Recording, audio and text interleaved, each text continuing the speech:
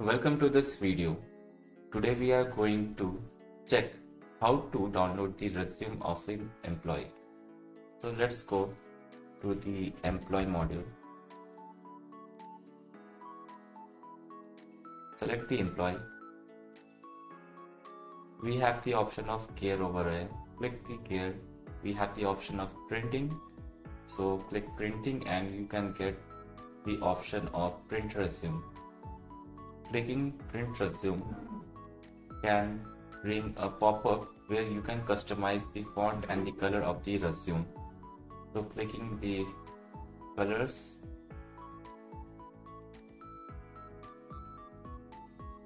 we are good to go for printing. Just click on print.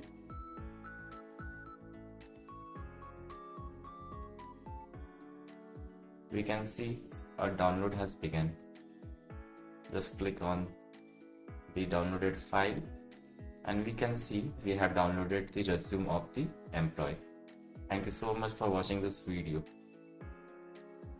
Like, share and subscribe our YouTube channel videos and you will be getting a lot. And yes, don't forget to comment upon these videos, because if you comment on these videos, this will really going to give us the motivation to upload more and more videos.